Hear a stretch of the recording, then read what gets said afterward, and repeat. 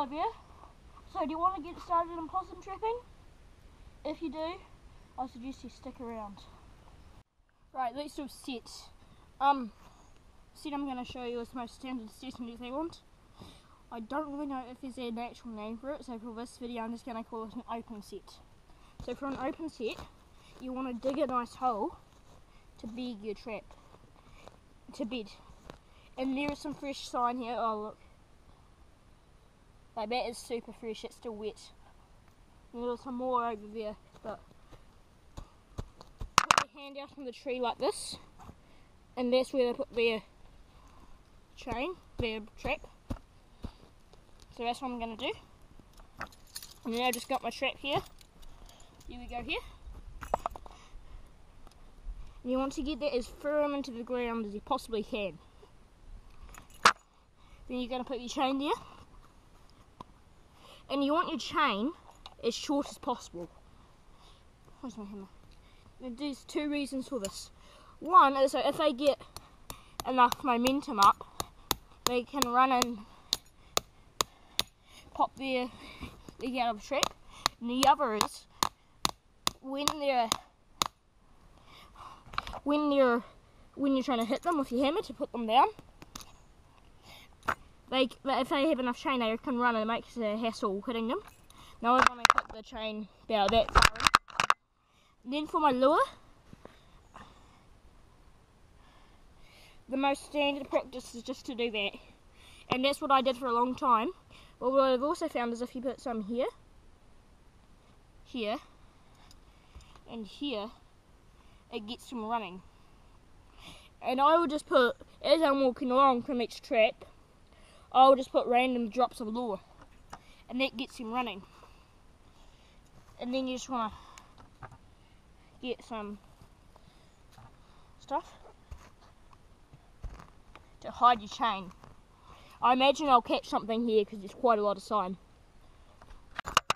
When setting your traps, I like to do them about 20 metres apart, but you can do them however far apart you want to do them.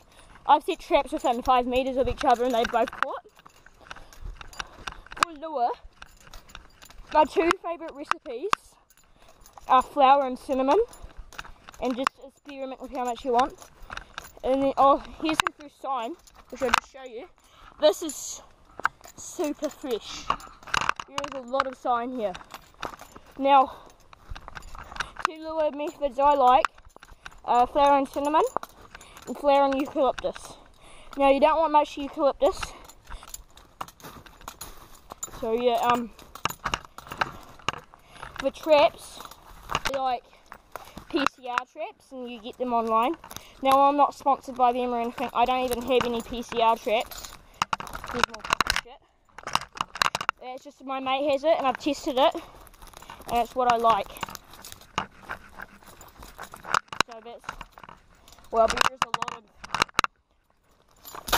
there's a lot of sign here, so I'll set a trap. Don't always buy your traps new. Have a look around if you're in a town.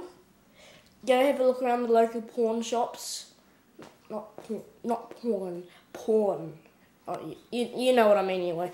And second-hand shops and stuff. I found they have a whole box of traps, and I just bought 4, and they were only $7.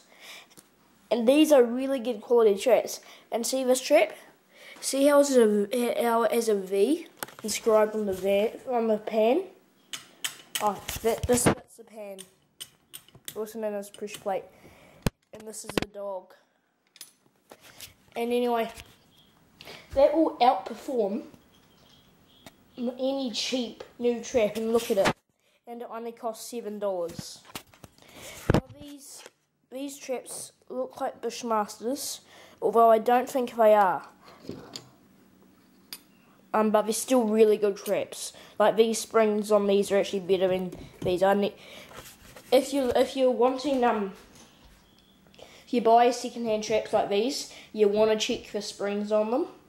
And springs to buy are really cheap. They're just, I think they're $4 for a pair or something. And right now, something I forgot to cover. Oh god. Something I forgot to cover is getting a dock permit. and Doc may try to fob you off, I got a good guy to do my permit.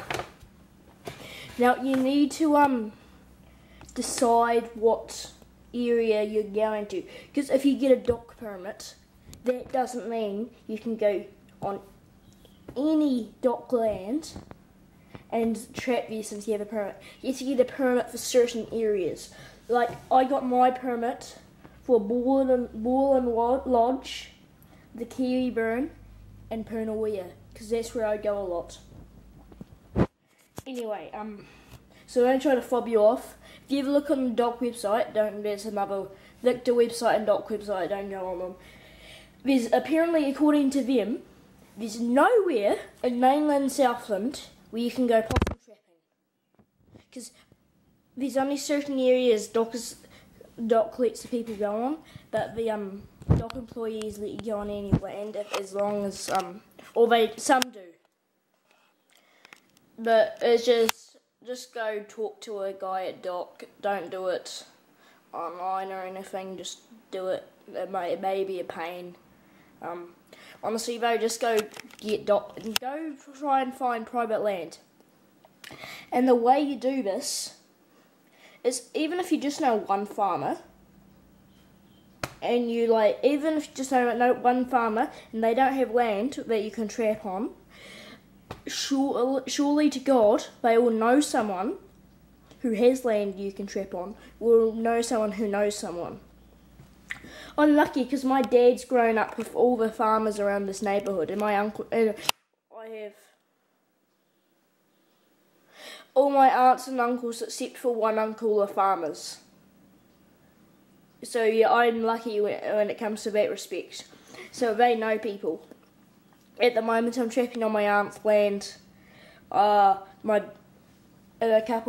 2 weeks I'll be going back to my uncle's mate's land. Are they mates? I don't know, it's know each other.